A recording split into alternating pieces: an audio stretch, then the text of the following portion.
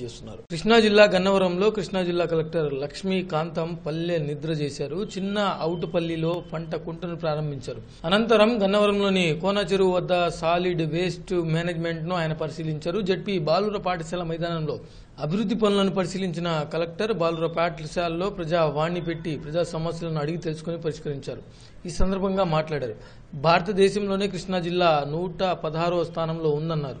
జిల్లాని అభివృద్ధి చేసి ఓడీఎఫ్ గా చేయాలనేది తమ ధ్యేయమన్నారు. ప్రభుత్వం ఎన్నో సంక్షేమ పథకాలు అమలు చేస్తుందని, అందరూ పథకాలను సద్వినియోగం చేసుకోవాలని ప్రజలకు పిలుపునిచ్చారు. ఈ కార్యక్రమాలను అమలు చేయడం ఎలా అని ఈ కార్యక్రమాన్ని మనం రూపొందించుకున్నాం.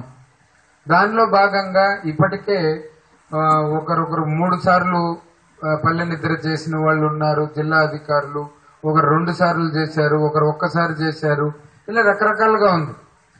మొత్తం జిల్లాలో 100 మంది అధికారులు ఉన్నారు, జిల్లా అధికారులు. వీళ్ళు ప్రతి వారము ఒకరోజు తప్పనిసరిగా పల్లె నిద్ర చేయాలి.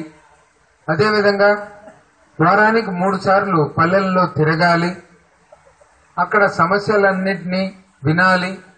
దానికి మనం ఏ విధంగా పరిష్కారం ఇవ్వగలం. అన్ని సమస్యలకు పరిష్కారం దొరకదు, టైం తీసుకుంటుంది. కొన్ని అక్కడికక్కడే పరిష్కరించేవి కొన్ని ఉంటాయి. కొన్నిటి మీద స్టడీ చేయాలి. అది రూల్ కు ఫర్గా ఉందా, వ్యతిరేకంగా ఉందా అనేది చూడాలి. కాబట్టి ఇలా రకరకాల సమస్యలు ఉంటాయి. అంటే సమస్యలు ఇప్పుడు కొన్నేమో వ్యక్తిగత సమస్యలు, ఈ వ్యక్తిగత సమస్యలు కొన్ని ఉంటాయి. సామాజిక సమస్యలు కొన్ని ఉంటాయి. ఆర్థికంగా సంబంధం ఉండేవి కొన్ని ఉంటాయి. ఆర్థికంగా సంబంధం లేనివి కొన్ని ఉంటాయి అన్నమాట. ఇలా 4 రకాలుగా సమస్యలు అనేది ఉంటుంది.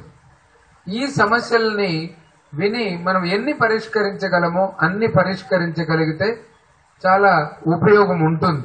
ఎందుకంటే సుపరిపాలనలో భాగంగా ఆఫీసుల చుట్టూ తిరగకుండా ఆఫీసుల చుట్టూ తిరగకుండా ఇక్కడే వచ్చి పరిష్కారం చేయాలనే ఉద్దేశంతో ఈ కార్యక్రమాన్ని రూపొందించడం జరిగింది.